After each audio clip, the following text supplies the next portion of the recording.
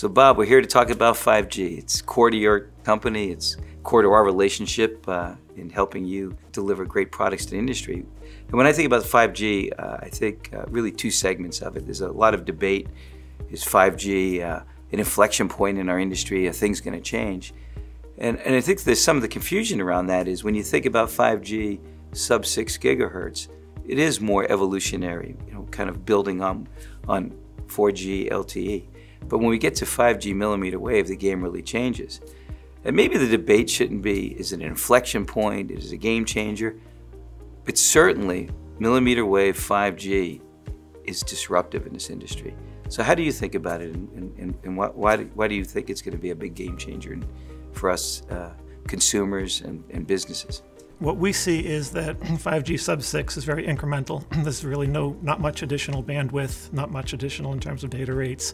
But millimeter wave is radical in every respect. We're just seeing the auction 103 complete, and that's 3.4 gigahertz of bandwidth being auctioned off. And so that will support infinitely larger data rates. And so that's a game changer for everybody. For about 100 years, we've lived in the Marconi era, right, where you've got omnidirectional antennas blasting energy everywhere, which is very wasteful. In 5G for millimeter wave in particular, you've got beamforming technology. So it takes the analogy of Marconi era was a light bulb spraying antenna everywhere, and the new era that we're in is highly directional antennas. So it's really a green technology, but again, the antenna is what is core to it all, endemic and enabling it. And for the antenna, it's the work that we do that makes this enabling. I get it. So it becomes from a passive antenna to an active, almost a smart antenna that enables this technology. It's exactly it. It's an intelligent antenna. And behind these antennas, there's a lot of silicon. Oh, now that's music to my ears. Go ahead. As a specialty foundry, this is the role we want to play in this industry. And we believe when we made our pivot a little over a year and a half ago to really focus on being a specialty foundry, we first and foremost set out to reestablish being relevant in this industry, making sure that we were focusing our investments in both R&D and capital expansion on capabilities that were important to our customers. And sometimes it's not just about the features we put in the silicon, but it's all the other dimensions we invest in IP and PDKs, certain device types, even full services. Give me a sense of where do you see GF in that spectrum? What are the things that we really do well for you, and where should we be focusing more in the future?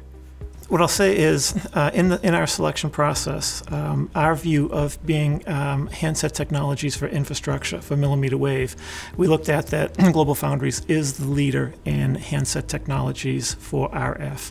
And so you had the base technologies that were built that could get the job done for us, and that was important, and you had the scale, okay, and you were already doing all of that. So that was really nice to see, and that fit the window.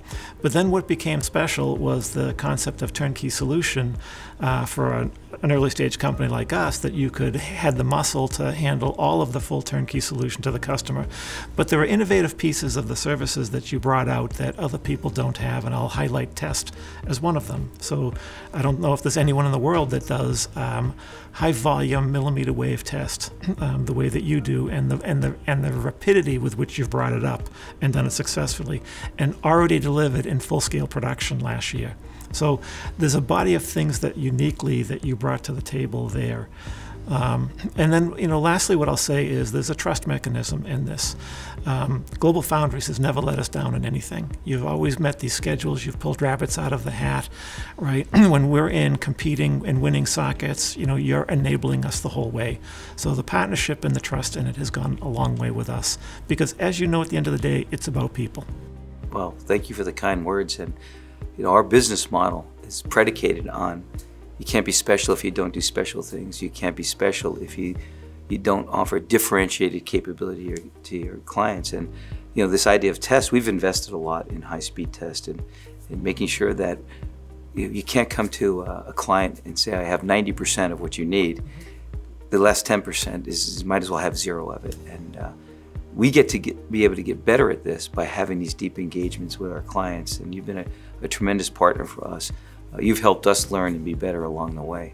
And so maybe this is the idea of a symbiotic relationship in this industry, and it's all down to people trusting and working together.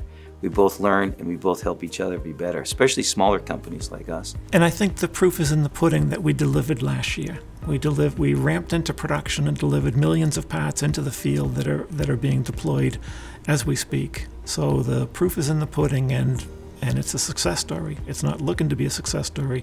It is successful today. And for better or for worse, we're changing the industry that's changing the world. Thank you very much, Tom. Thank you, Bob.